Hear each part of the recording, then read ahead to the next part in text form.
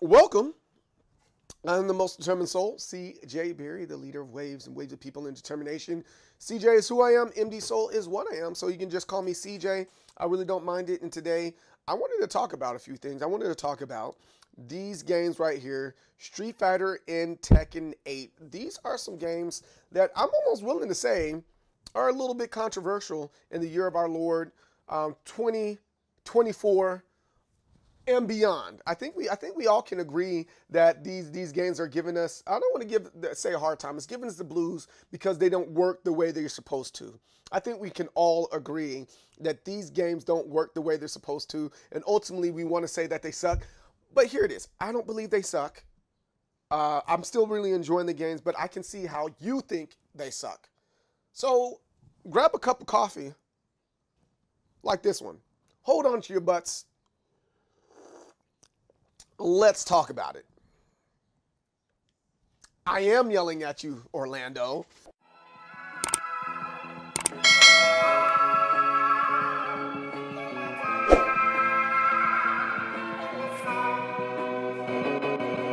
All right, here it is. We're talking about Street Fighter 6 and Tekken 8. These two games are, I'm willing to say, aren't what we expected them to be. Do we like them? Yes. But do we want more out of them? And I think the answer is yes. And there's a lot of things that people do not like about these games while still playing them. Could they be better? Absolutely. But remember, Street Fighter is the first year of Street Fighter. Remember where Street Fighter 5 was the first year compared to where it was at the very last year of its existence. Well, it still exists, obviously. And same thing with Tekken. Remember what Tekken was when it first came out as Tekken 7, and then where it ended up at the end of Tekken 7, and it was a pretty great game. People complained, and you know, it kind of is what it is. But I want to get in the nitty gritty here. There is a lot of stuff that we talk about with these games, and why it doesn't work or why it works, and I'm willing to have that discussion. And I start off this discussion is, do not tell me the reason why you don't like the game is because it's too easy. If it's so easy, why aren't you Master Rank? Why aren't you God of Destruction? Oh, because I don't feel like playing the game. I could just get it. Then get it. And then come back to the channel and tell me you got it and it's still easy. But I'm pretty sure there's a high percentage of people that aren't in the elite class of these games to be able to say the game's just too easy. And then for that matter, just don't say it's easy just for the sake of saying that it's easy. I kind of don't like that. So it's like when you see crap, bring toilet tissue, all right? Don't identify the crap. We already know there's an issue. We already know there's a problem. Why is the problem and how we're going to fix the problem is where we're at. And saying it's too easy, I don't think that's a good way to describe the problem that we're having with these games.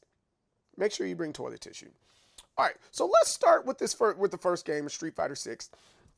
And the arguments that we have there with Street Fighter 6. And ultimately, I want to end on Tekken because I'm actually really a Tekken player more than I am anything else. I enjoy Tekken the most.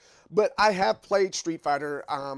I got the diamond and I was just happy where it's at. But I enjoyed Tekken. You know, I haven't played, not excuse me, Tekken. I played Street Fighter and I enjoyed Street Fighter very, very much.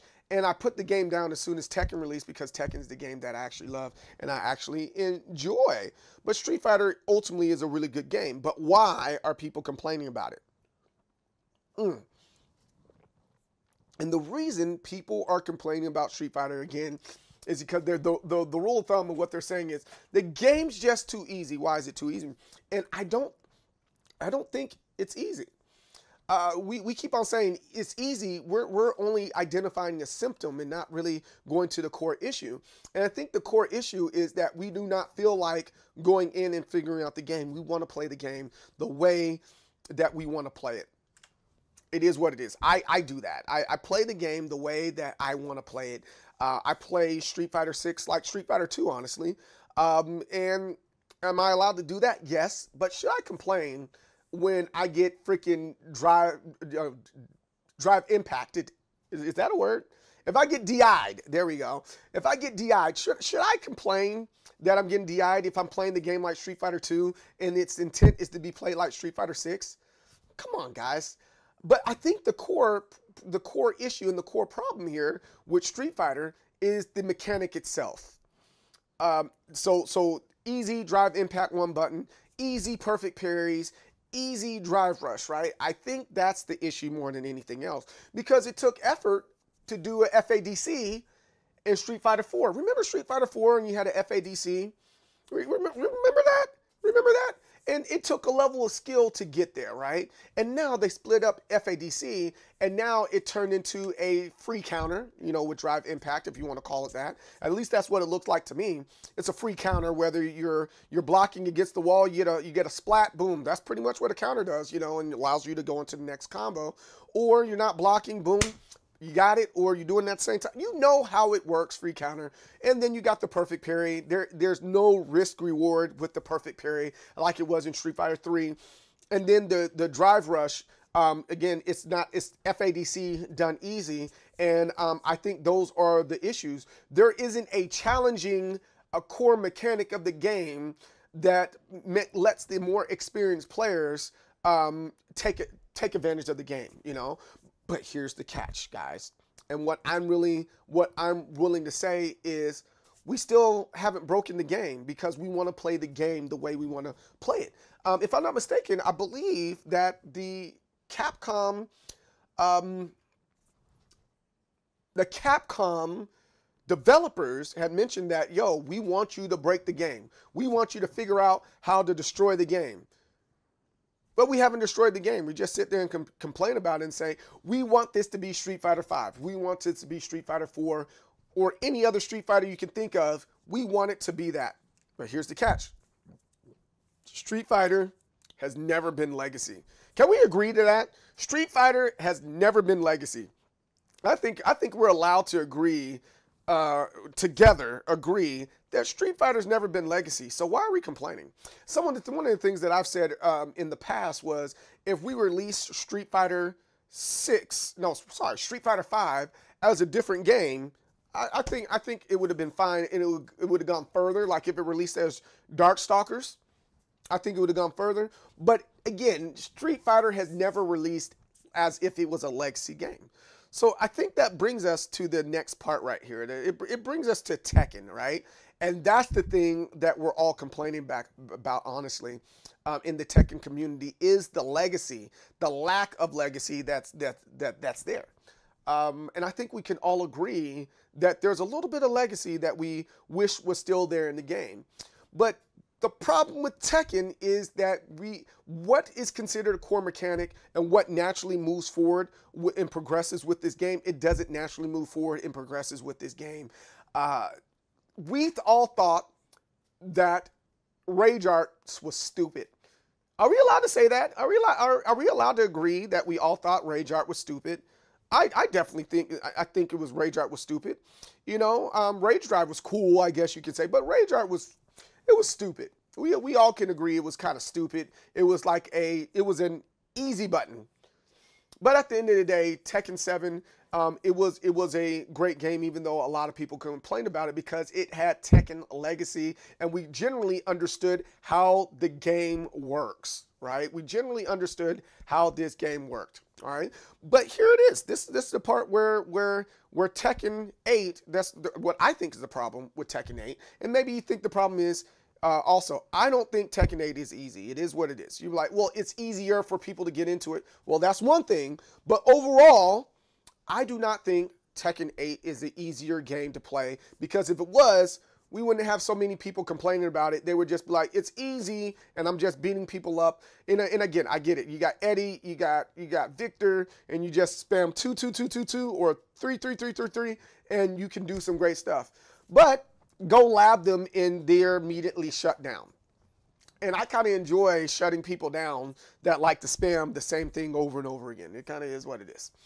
But here it is. The problem that I've seen, and in my opinion, with Tekken 8 is that what we believe the mechanic is supposed to do and how it's supposed to work, it does not work in that way. What do you mean, CJ? What are you talking about? We're talking about heat. We're talking about heat. The heat burst, heat drive. We're talking about heat.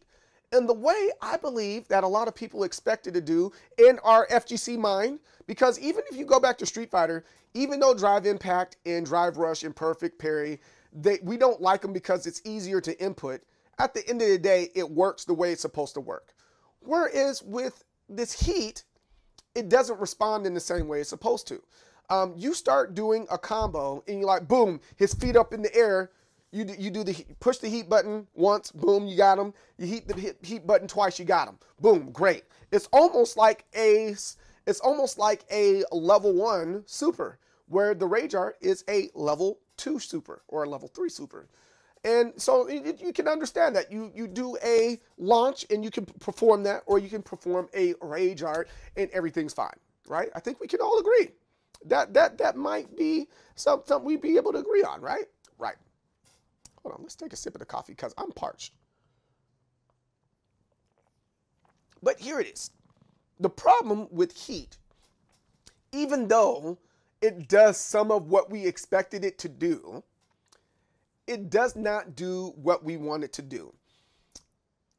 The heat mechanic, we all thought, and nobody else is saying this, it might just be me saying it, I don't know. And you might be like, yo, CJ, that's dumb, that's stupid. Well, you already said it was easy, so why does it matter what I'm saying? But, but we all thought that this was a mechanic that will help extend our combo, very similar to Tekken Tag Tournament 2. Tekken Tag Tournament 2, what we understand Tekken to do is be able to bring something in, do a little bit of extra stuff, shoot it out, and then keep on going with your combo to extend it. And right now you're spiraling in the other direction. I have a few examples of that, but I think you guys know what I'm talking about. Maybe I'll put a little video up. I don't know. We'll figure it out. But at the end of the day, either the combo just ends, or B, it doesn't go in the direction you expect it to go in because the mechanic doesn't work with the properties that Tekken already has. Again, it's not to say that Tekken is supposed to have a certain type of legacy, but we understand Tekken is a legacy game, so why wouldn't you bring a mechanic from the past into this but make it one player? To me, it makes sense because, again, a lot of people are saying, hey, I wish Tekken 7 was Tekken Tag 2, and now we're at Tekken 8, we're like, we wish this was Tekken 7. Just bring both the things in there. So now going back to Street Fighter has all the Street versions of Street Fighter in it, just dumbed down a little bit. Whereas Tekken, it's like, yo, this is almost a new game. I've heard several people even say, maybe we should get a new game instead of having Tekken 8. This could have been a whole new IP. And to a certain extent, I don't disagree. The point of my video here is the game is not dumb because it's easy. It's dumb because the mechanics don't work the way we expected it to work.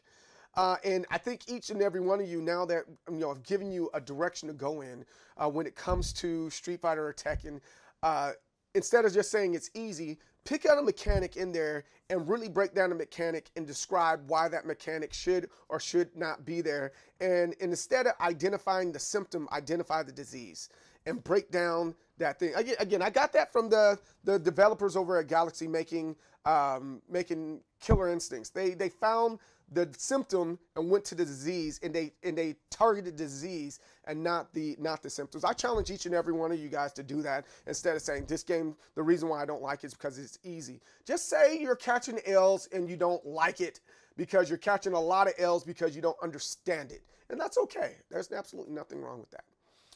But yes, that's kind of my stance on that. So with that being said, guys, tell me what you think in the comments below about this topic. We can have some dialogue. We can go back and forth about this. I don't mind. If you write me a paragraph, I'm probably going to be like, okay. Because I'm not going to argue with you the way you want me to, but I will have discussion with you. But let me know in the comments below. Don't forget to like. Don't forget to subscribe. Success and victory. Don't block with your face. And I will see you guys on the next time. Peace out.